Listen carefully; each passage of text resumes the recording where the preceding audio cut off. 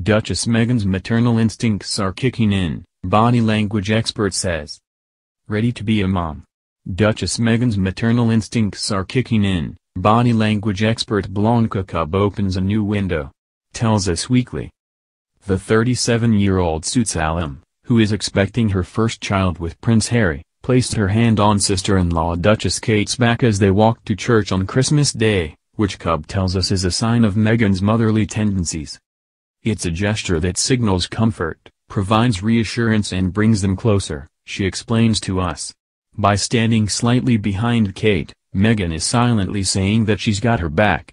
Exactly what you'd expect from sisters-in-law.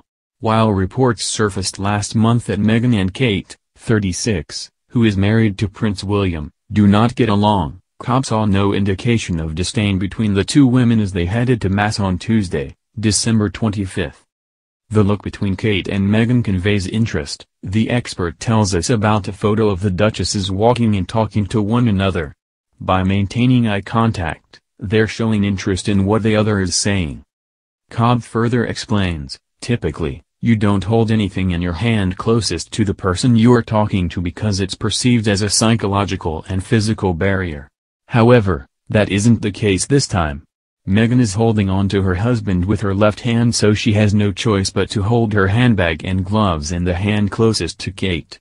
The physical proximity and eye contact with Kate indicates her interest in the conversation. Are they the best of friends? No. Do they speak every waking second? No. Do they hate each other? Absolutely not, the insider revealed.